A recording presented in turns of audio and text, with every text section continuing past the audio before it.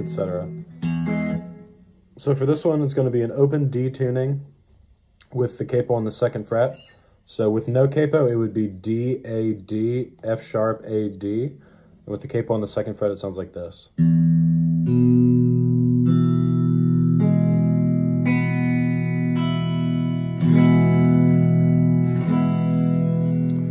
So you're in open D tuning with the capo on the 2nd fret. The song has not that many parts. There's the intro and verse, which is the same thing, the chorus, and then the little outro part where she kind of does some different stuff. But the intro and the verse are the same as each other. And it's literally one chord that she's just sliding different places. So we'll start off with that chord. You're going to take your middle and ring finger and place them on the 12th fret E and A string relative to the capo. And then your first finger on the 10th fret relative to the capo on the G string. Those are the 3 strings you're fingering, and this is the chord shape that's going to stay the same through all of the intro and the vast majority of the verse. So you're going to strum this chord. And then when I refer to a fret, I'm referring to which fret your middle and ring finger are on. So they're on 12 right now. They're going to move down to 9, pretty sure. Yeah, 9. Then 7. Back up to 9. And then 5. So altogether, they're 12. 9, 7, 9, 5. And then once you're on 5, for the second part of that chord, you're going to place your pinky on the 5th fret G string.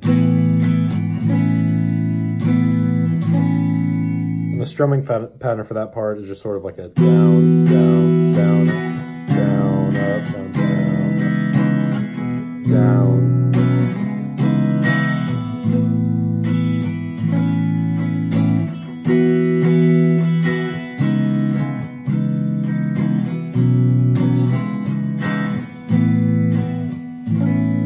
I'm not going to go through and say down, up every time I strum, because if you're playing snail mail stuff, you should probably be able to figure it out, but just slow it down a little bit.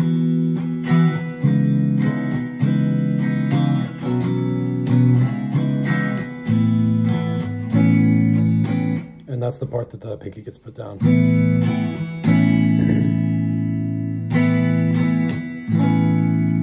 So that covers all the way through the intro.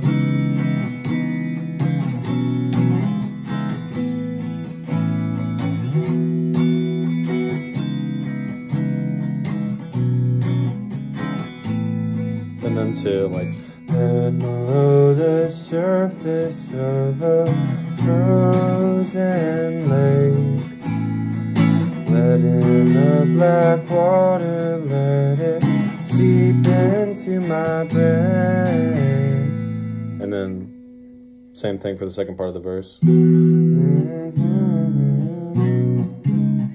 Literally just doing this over and over again. And then it's going to transition when it goes to wish I knew him better though I... And then you're going to do the same chord movements, but you're just going to strum it once. So, wish I knew him better though I don't think there's much he'd wanna do. Until the last one, so.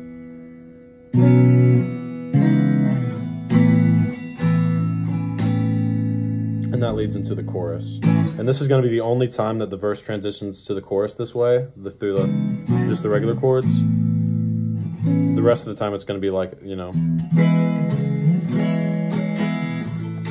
which we'll get to later. But that covers the intro and the verse all the way up to the first chorus.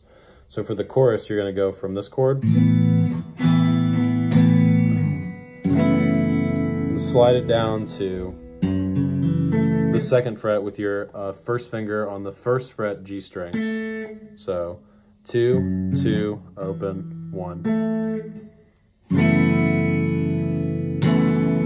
It's just basically the same chord but squished a little. And that's you're gonna slide that up to the 9th fret and just go 9, 9, 9 with the E, A, and D strings, and then open. It's easier to do it with these fingers for me because I'm used to playing Snail Mail stuff that does this a lot because she does 1st finger stuff. But in this song, it's not actually necessary. That's just what my muscle memory tells me to do. So if it's easier for you to go, then go for it. Just 9, 9, 9. And then you're going to shift that down to the 7th fret. 7, 7, 7.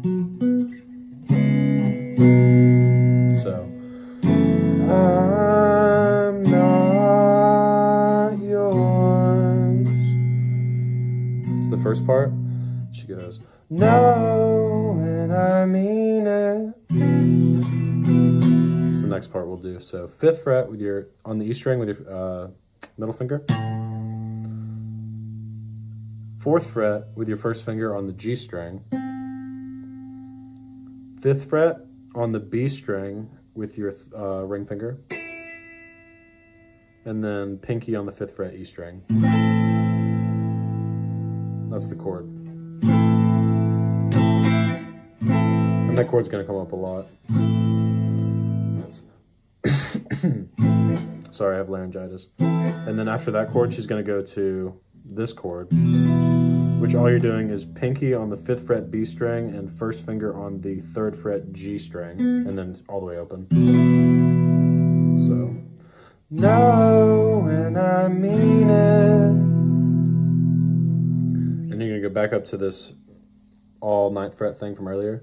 I'm not wasted anymore. And just 9,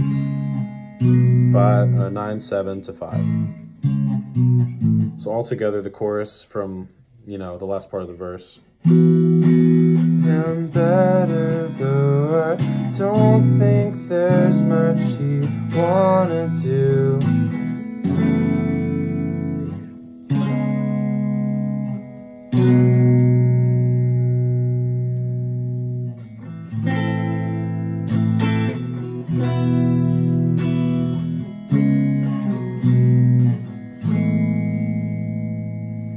That's the end of the first chorus, and then she'll pick up, you know, this again. This is with no singing. Do it once just like normal, and then you're gonna go to this part.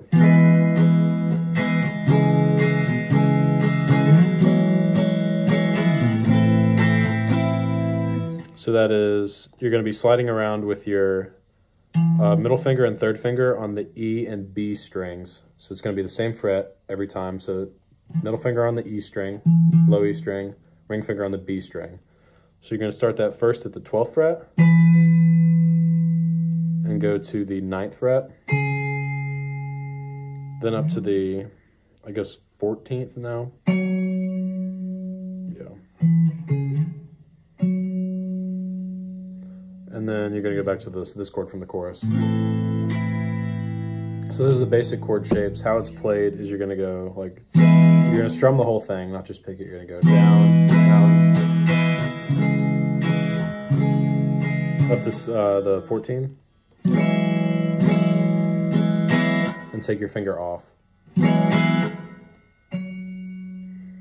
And then go back down to this chord. And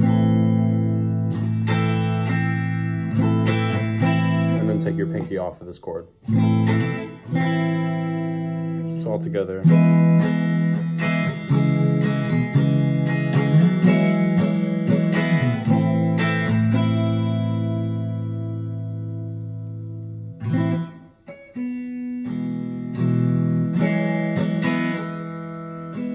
There's some cool overtone stuff happening there because the sound that is actually being heard is not like, it's like,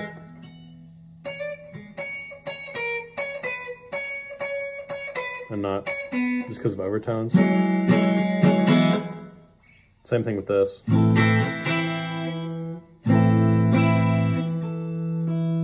No, that's actually not overtones, that's actually the note, but it's just a cool thing she does.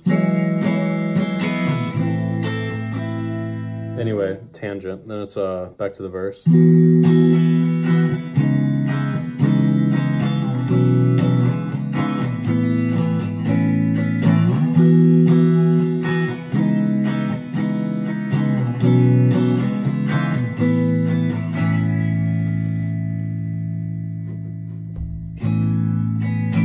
That's the tomorrow night's impatience in an endless perfect world, blah, blah, blah, blah. And then tomorrow I'll feel differently, but my mind will be made up.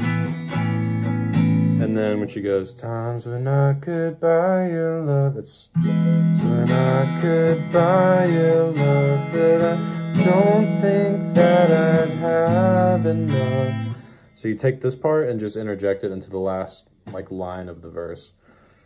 So 3 regular cycles of chorus and then 1 of this part. And then a regular chorus.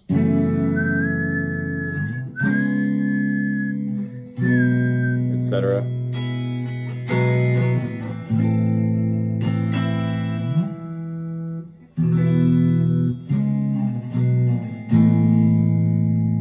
And then after that second chorus, it starts to like and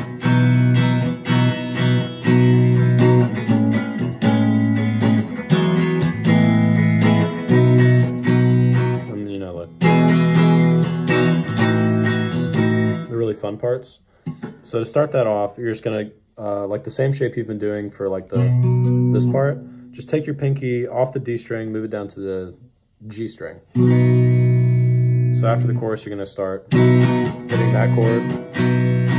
And then you're going to move down to the 5th fret. Middle finger, 5th fret E string. Mute the A string. First finger, 4th fret of the D string. Ring finger on the 5th fret of the G string. You're going to do that twice. And then you're going to keep your first finger the same. Take these 2 off and move your pinky up to the 7th fret of the A string. Just for 1 little beat. And then 5, 5, open with your middle and ring finger. So all together it's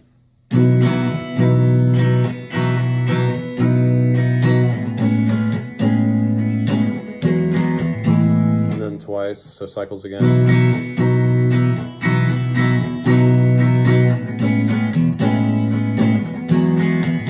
Get to the whole.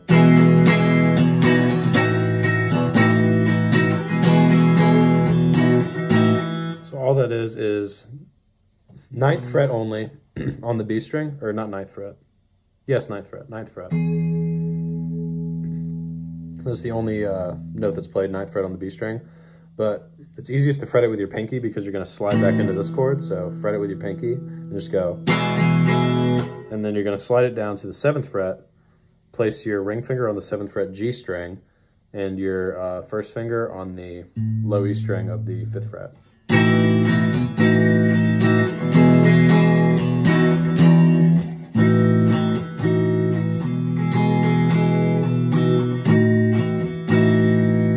You do that 3 times, and then you're going to go to this part,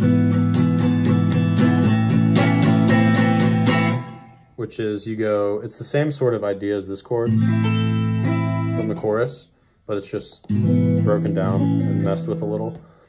So you're gonna go middle finger, 4th fret low E string, first finger, 3rd fret G string. Those are the only 2 things you play to start, and you go. Then you're gonna slide it up, but when you slide it up, you're going to put your 3rd finger on the G string on the 5th fret. So you're going to slide this up and place this here, 3rd G string, 5th fret, and then remove it. So, because your other finger should still be right behind it on the 4th fret. And that's stupid, stupid, stupid part.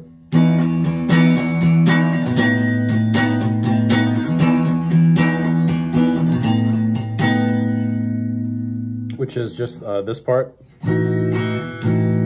this chord that we just did, but your third and pinky finger move from the B and G strings to the D and G strings. And you're going to cycle with your first finger on the 5th fret between the A and E strings,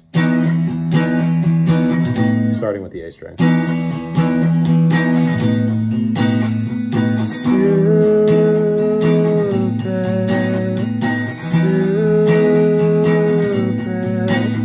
Etc. And then on the last stupid, you're going to do this again. And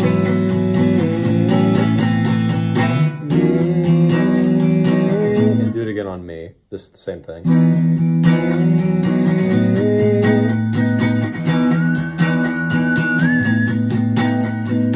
And then end the song on this same part.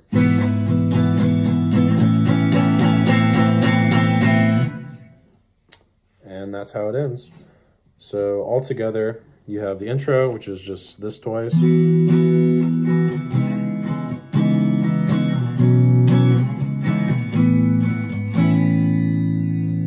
you have the first verse, which is just that 4 times. And the transitions into the chorus.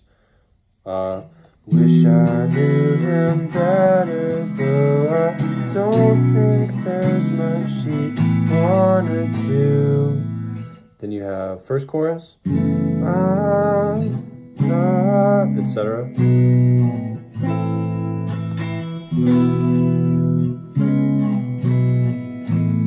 You have the transition into the second verse, which is this once.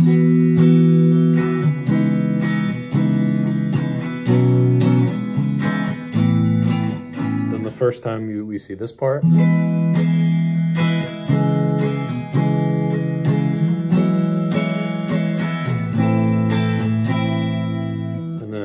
This 3 times.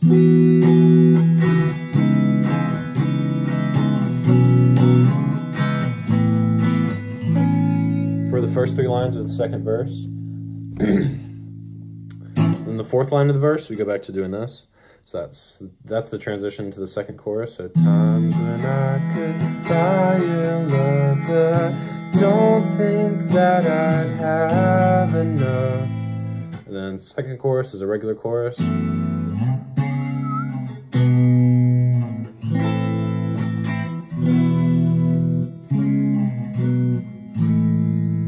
And then from that second chorus, you're going to go into the...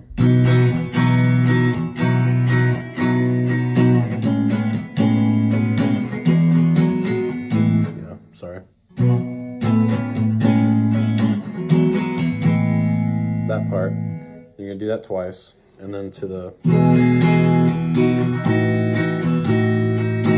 3 times, and then you do this, and then the whole stupid part.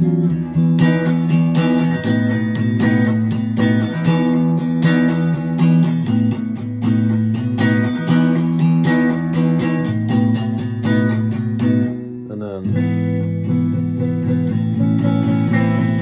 transitions to the same thing, but just saying me instead. And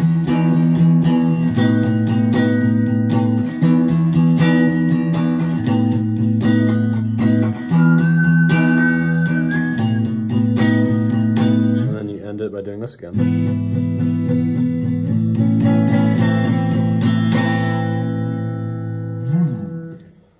I hope this has been helpful. Let me know if you have any questions. I'll be happy to answer them.